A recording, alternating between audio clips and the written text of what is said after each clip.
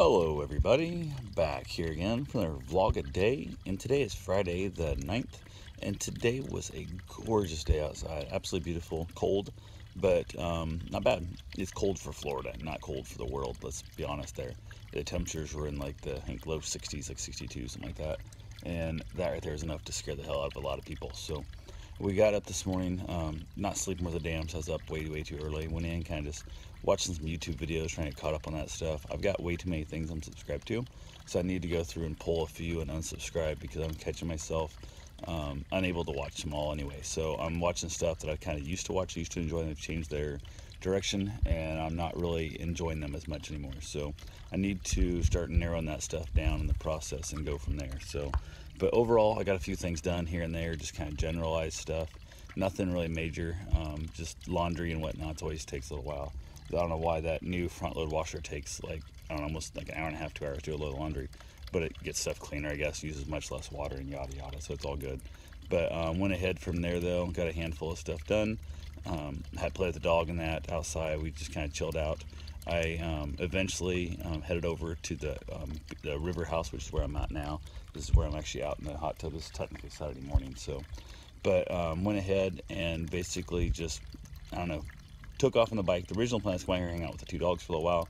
From there, head back into the house, grab the truck, grab Bruce, grab the rest of my supplies, and I ended up out here longer than I thought I was going to be. Karen got off work a little earlier than I thought it was going to be, so I had her just bring my stuff to me and save me the trip back in on the bike, which is fine.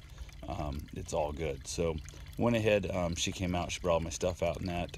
We basically hung out, went for our run. I forgot my headlamp because I was going back to get my stuff and forgot to tell her to get it. So I had to run with her headlamp tonight for the run, which was completely different. It's not something I'm a fan of, but it's bad enough to run with that crappier light when it's on your head, let alone when it's trying to be on somebody else's head and you're trying to see what's going on. So that was fun. Karen kept like looking me directly in the eyes, and that light don't dim down like my light does, so it's like just blinding as all get out. So it's kind of funny. So we had a good time.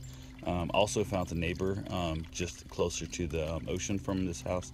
Next door neighbor, ocean side of it, had adopted himself a pot-bellied pig, I guess. So that's super exciting. Can't wait till Bruce gets to meet the pig.